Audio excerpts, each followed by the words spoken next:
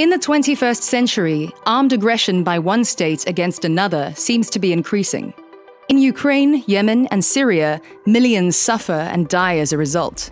Yet we are stuck with a UN Security Council from 1945. An ineffective council that is slow to make decisions and is skewed in the interest of a few powerful states leaves the world vulnerable. The Security Council should be a mechanism to maintain international peace and security. But it is stuck. The permanent members in the Council either veto international action or work around it to advance their interests. It is still possible to save the Council, but only through comprehensive and structural reform. We need a different approach than the intergovernmental negotiations on reform in New York. Get behind the call for a legitimate UN Security Council by visiting www.electthecouncil.org.